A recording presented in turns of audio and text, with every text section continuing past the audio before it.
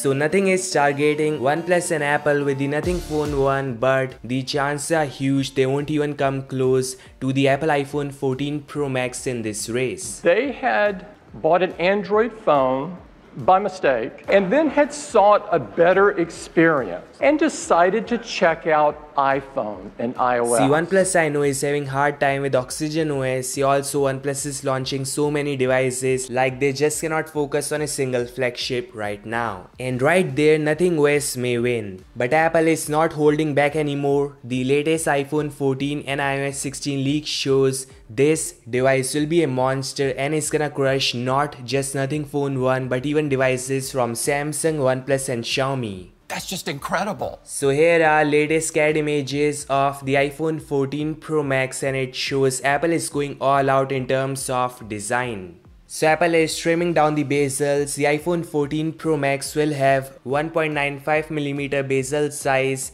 and that is almost 20% thinner than last gen device. The Samsung S22 Plus right now got the slimmest chin and side bezel, and I guess 14 Pro Max will be similar if not thinner. Yeah, OnePlus, Xiaomi and Nothing are not even focusing in terms of display design, so these small changes are something one should note.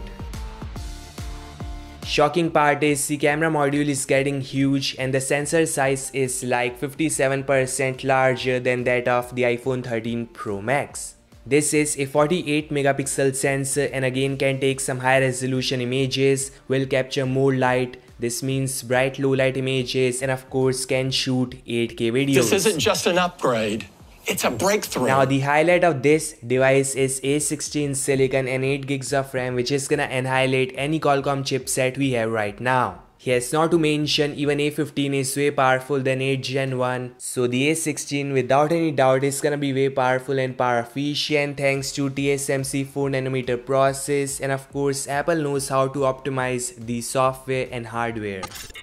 The icing on cake is iOS 16 coming with some awesome features. So iOS 16 launch date is now official. Apple plans to launch it on June 6 and is coming with some small but main changes, like Apple is working on new widgets, some interface changes in notification panel, new settings, UI for wallpaper and smooth animations. The OS 16 for iPad may bring some significant changes to universal control, and that is where Apple ecosystem is far superior, and even Samsung after so many years cannot beat Apple's ecosystem.